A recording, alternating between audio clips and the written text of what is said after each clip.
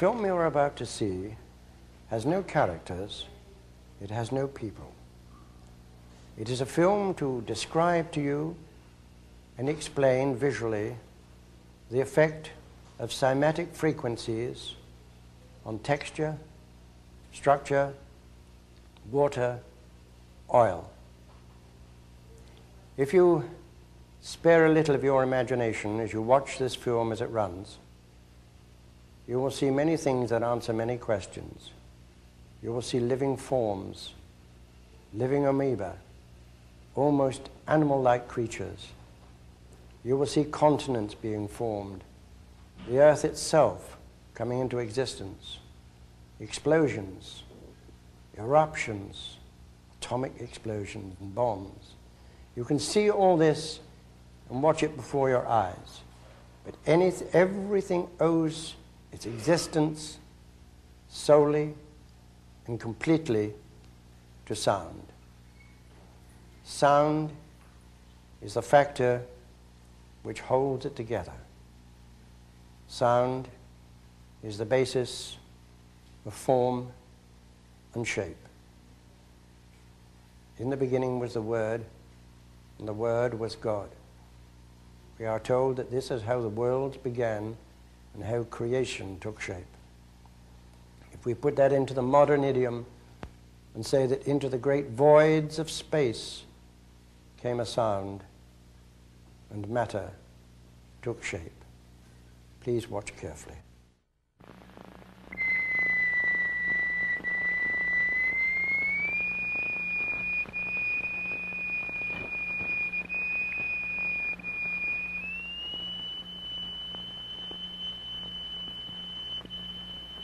We can also use different shapes of plate. Here we have a triangular plate with a crystal attached to its underside and produce a sonorous figure. We change to a higher note and see a rather more complicated figure.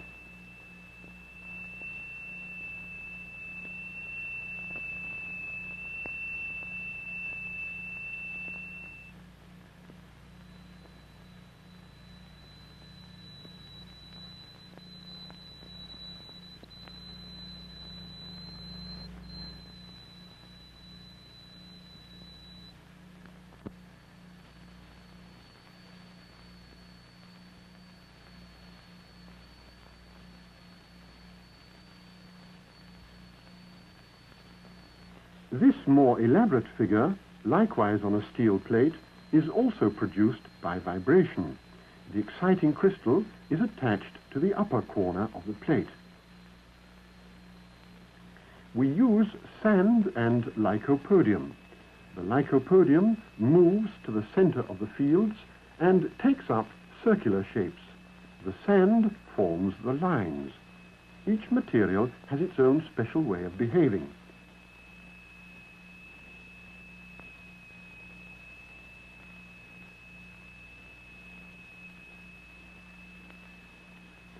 Lycopodium alone, a sonorous figure, transition to a mobile flowing phase,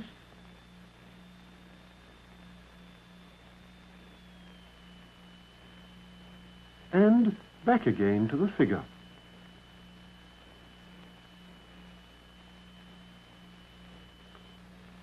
The sonorous figures represent stationary waves. But now we can also observe moving waves. Here the sand is flowing in a current.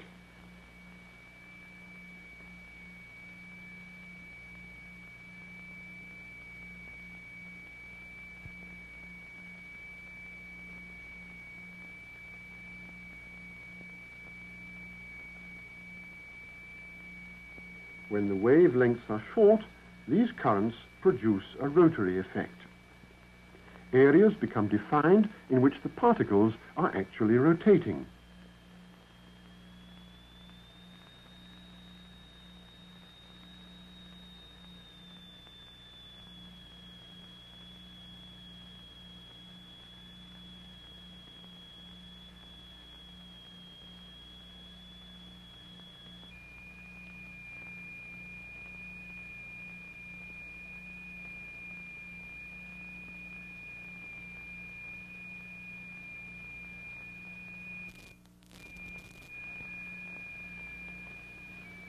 Now we produce two notes with frequencies which are so related as to cause a beat.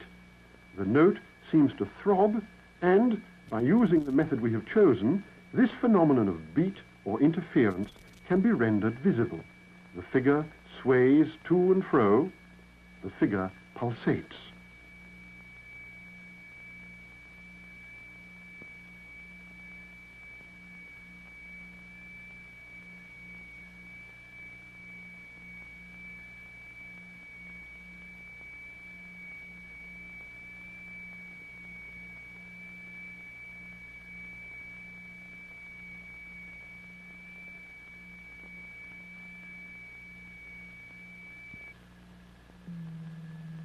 The picture has changed completely. Now we are exciting fluids. Under vibration, a layer of turpentine forms a regular lattice work.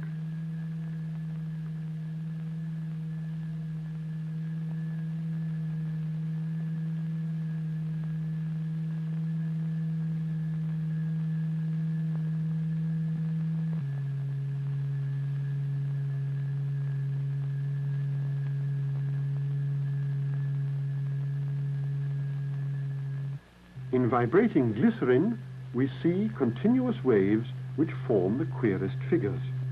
And yet, the extraordinary things we see here are simply and solely the effect of vibration.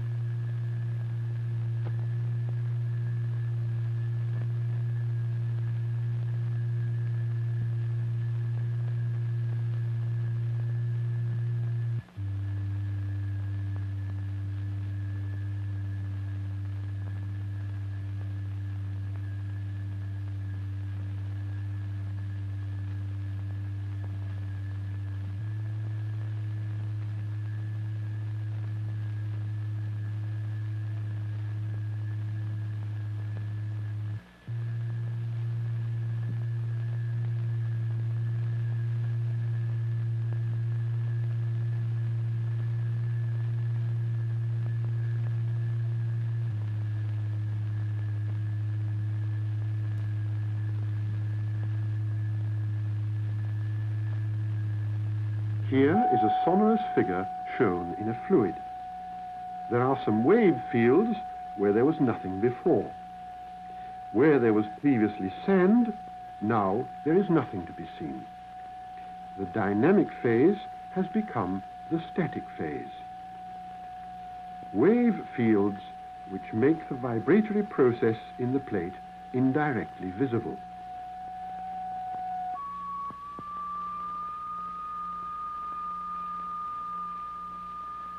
Here again, interference can be demonstrated.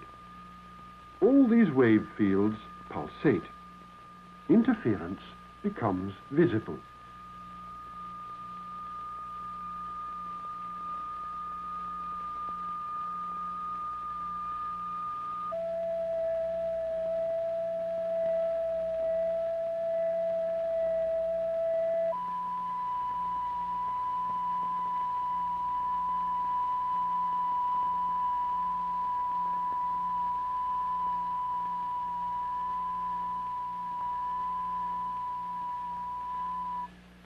A fluid colored black is dripped into a transparent fluid.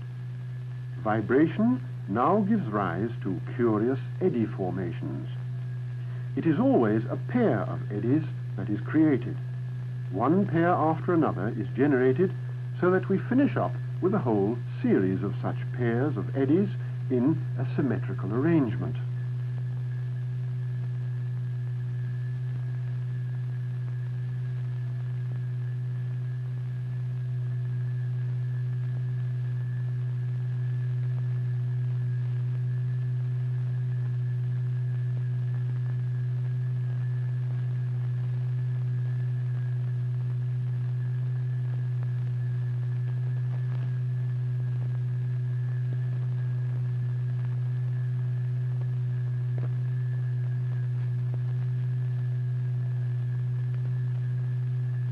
The formation of these eddies by vibration is particularly significant because it is eddies of this kind which are specifically formed in the cochlea of our ears whenever we hear sounds. That is to say, they are not ordinary eddies as defined in rheology, but vibratory eddies, with the members of each pair turning in opposite directions.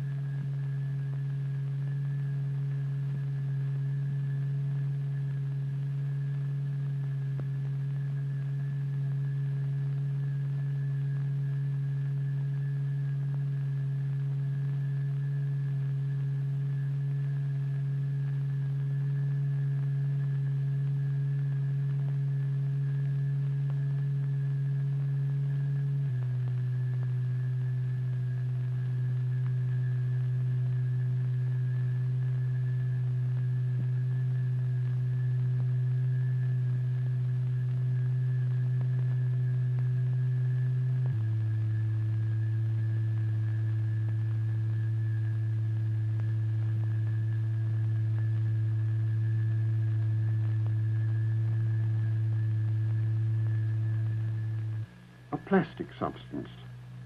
A plasticizable substance is always shaped into a ball by the wave trains of the vibrating membrane.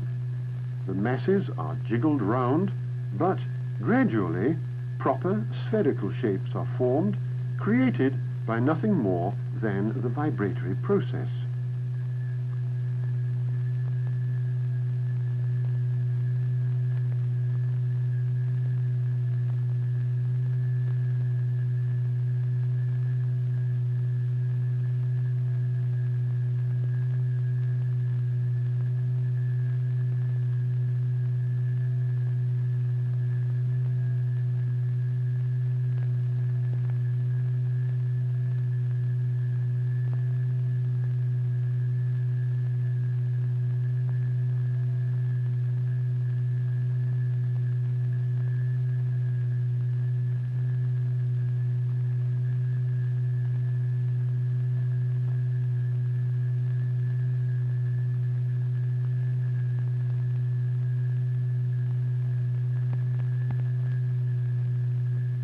The human voice can also be made visible with a simple apparatus. The various vowels show typical characteristics depending on the nature of their sound. We can see the spectrum, as it were, of the sounds.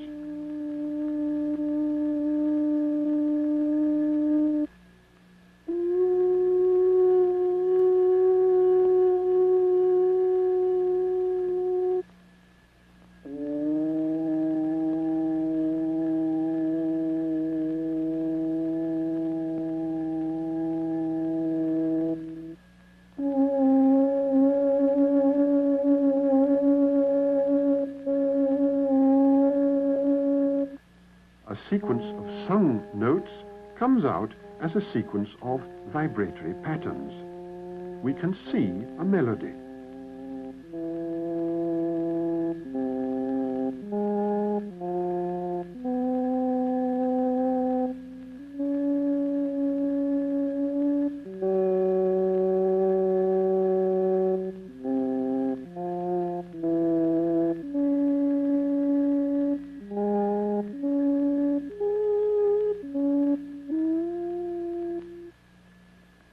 Music can also be made visible.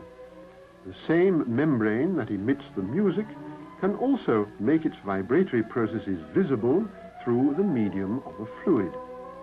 Here we have the last 89 bars of the first movement of Mozart's Jupiter Symphony. We can see Mozart while we hear him.